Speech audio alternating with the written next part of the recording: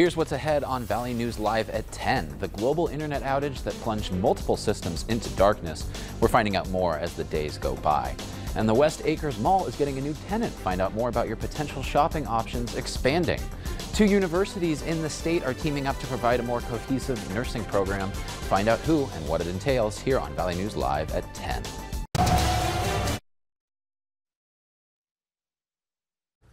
Well, welcome to Valley News Live at 10 on this Saturday evening. I'm Gabriel Osler. Things are getting back to normal, but the world is still reeling from that global technological breakdown that resulted from just one faulty software update.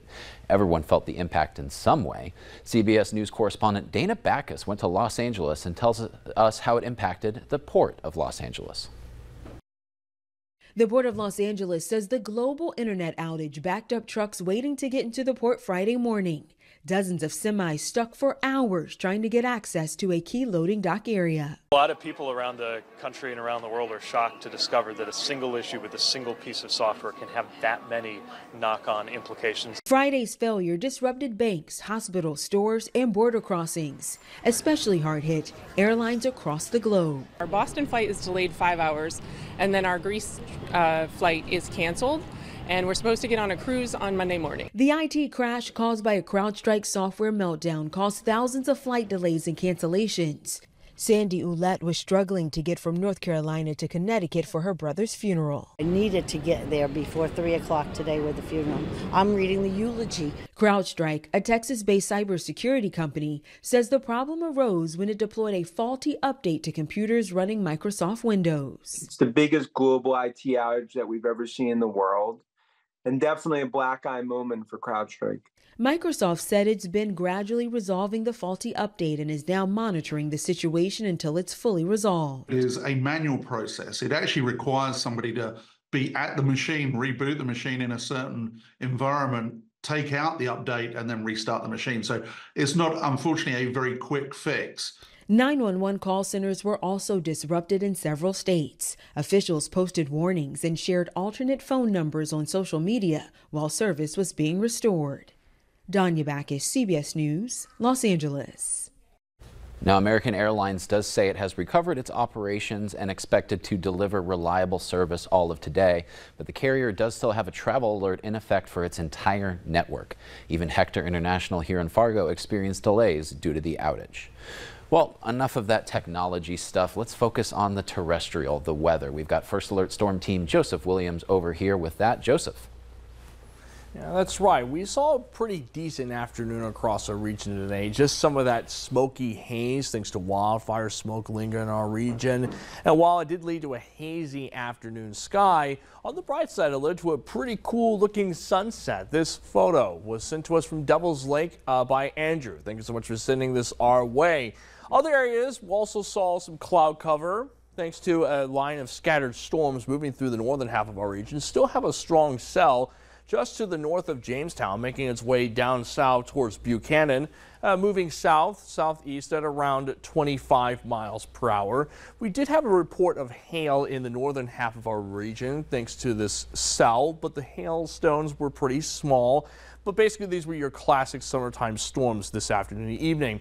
Right now in Fargo, not seeing any rain. Temperature is 77 degrees, feeling like 79 thanks to that humidity and dew point. Generally in the mid-70s across the rest of our region. And as we head into the overnight hours, we should at least be partly clear. But I am tracking the potential for some more scattered storm activity over the next couple of days, and I'll go over that in the full forecast. All right, sounds good, Joseph. I hope those scattered storms miss me. Well, if you don't already have this, make sure you get it, the VNL Weather app. It will give you interactive radar no matter where you go. You can download and use it for free. Just search VNL Weather in the App Store today.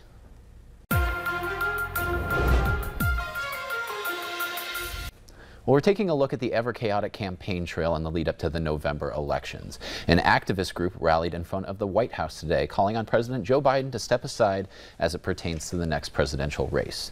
The group is called Pass the Torch, and their aims are pretty clear from the name of the organization. They're also demanding that the DNC slows any efforts to hold an early virtual nomination. Aaron Regenberg, a former state representative from Rhode Island, is a leader of Pass the Torch. His message is one of gratitude, but also one of urgency. President Biden has been, without a doubt, the best president in my lifetime. He is also, without a doubt, not our best standard bearer for the 2024 election. Pass the Torch went on to claim that Americans have made their mind up about Biden, believing that he has demonstrated that he cannot effectively communicate the Democrats' message, which would be imperative to the goal of defeating Donald Trump. Speaking of the former president, him and his newly picked vice presidential running mate J.D. Vance of Ohio were in the key state of Michigan today. It was their first rally together as a ticket, and it's also the first rally since last Saturday in Pennsylvania, when there was an attempt on Trump's life. CBS's Kelly Vaughn reports from Grand Rapids, Michigan. Ready to hear from the next president of the United States, President Donald J. Trump. Come on out, sir. Former President Donald Trump and his running mate, Senator J.D. Vance, debuted their campaign ticket at their first rally in the battleground state of Michigan. In his remarks, Trump addressed last week's assassination attempt and political rhetoric against him. They keep saying he's a threat to democracy. I'm saying, what the hell did I do for democracy? Last week I took a bullet for democracy. I shouldn't be here. I shouldn't be here. Amid extra tight security here in Grand Rapids, some supporters waited in line 4 days to see the newly minted presidential ticket's first public event. Trump brings the energy. I want to see that. I want to feel that. He's my hero. He is carrying the torch for this country. President Biden is spending the weekend at his Delaware Beach home while he recovers from COVID-19. The president remains defiant, refusing to step away from his re-election bid after last month's poor debate performance, even as more than 30 Democrats urge him to call it quits. If President Biden decides to step back, we have Vice President Kamala Harris, who is ready. Despite mounting public pressure, the Biden-Harris campaign is moving ahead with plans for the president to return to the campaign trail. Kelly Vaughn, CBS News, Grand Rapids, Michigan. Well, as you just heard there, Biden and his team do continue to insist that he will stay in the race, but there are rumblings from private sources that he is increasingly accepting that he may indeed have to step aside. Well, turning to a local focus, the West Acres Mall is getting an upscale new tenant. It's J.Crew. J.Crew Factory, to be exact, so you know the deals will be excellent. It's opening up this fall in Buffalo Court near the soon-to-be Von Maur. Von Maur is still on track for a spring 2025 opening, so J.Crew will beat them to that spot.